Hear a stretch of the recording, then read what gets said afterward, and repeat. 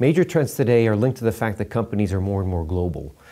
They're global in their sourcing, so they're sourcing from all over the world, and they're global in their customer bases as well.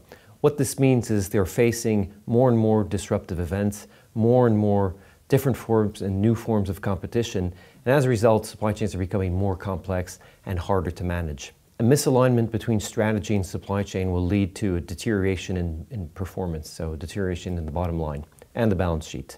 So noticeably, you'll have higher costs, more inventory required, lost sales, but you also have indirect effects. So a poor supply chain will lead to plants being underutilized, sales being missed.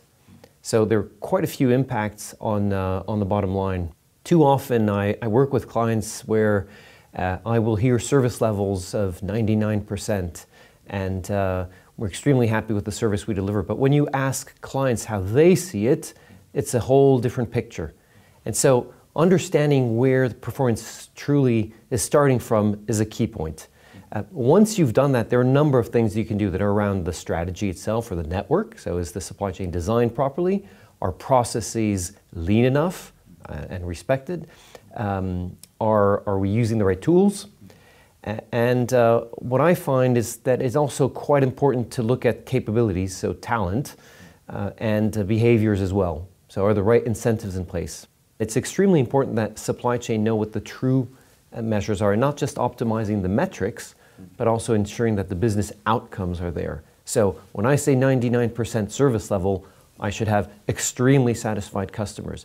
If I have 99% availability in the store, as a shopper, I should be able to find just about everything I'm looking for. And too often there's a big discrepancy between what we think supply chain is delivering and what the reality is on the field. We always try to ground the effort with looping back to strategy. So how is the supply chain supporting the strategy well, and where is the supply chain not supporting the strategy? And we do that using a combination of analysis, internal, external. We try to benchmark with competition. We try to meet the management. If appropriate, we'll talk to suppliers and we'll talk to some of the company's clients to get a realistic view of what is the starting point, where are the opportunities, where are the issues. Based on that, then we'll tend to focus on a portfolio of initiatives trying to balance the medium-term design of the right supply chain, but also focusing on short-term performance improvement to realize value quickly.